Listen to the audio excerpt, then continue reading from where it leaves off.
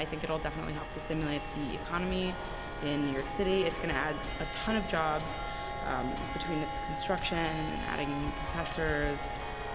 I think there will be a ton of students, not only from the New York City area, but the entire region, who will love the new campus and love to attend.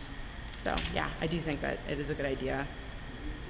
I think it's a smart move because the technology sector is where I think this country really needs a boost, and that will help us to be more competitive in the global market.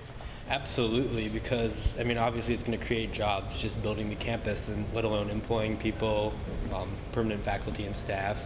And I think if it spurs investment and innovation there, it'll definitely pay for itself after. Obviously it's not going to be a short term, but in the long term, I think it'll definitely be a really big asset to Cornell and the region in general. It's just going to be a huge advertisement and endorsement for the school, and I think in the long run that's probably going to, pay dividends and just have a huge impact on the school. So I'm pretty excited about it, and I read a little bit about the guy that donated the money to the school anonymously, and I've done some research on him, and he just seems like an incredible person. So anything that he backs, I kind of back at this point.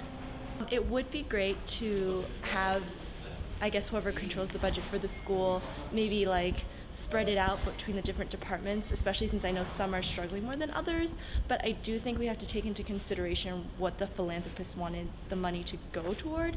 And so if he wants to build a tech campus, then we probably should build a tech campus. When I talked to people at home and told them about it, they were really impressed with Cornell for getting this kind of new campus and expanding.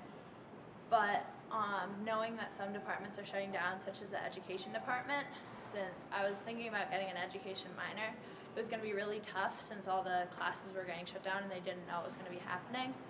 So I guess it's definitely a negative that we're not going to be able to sustain all the departments that we might want here.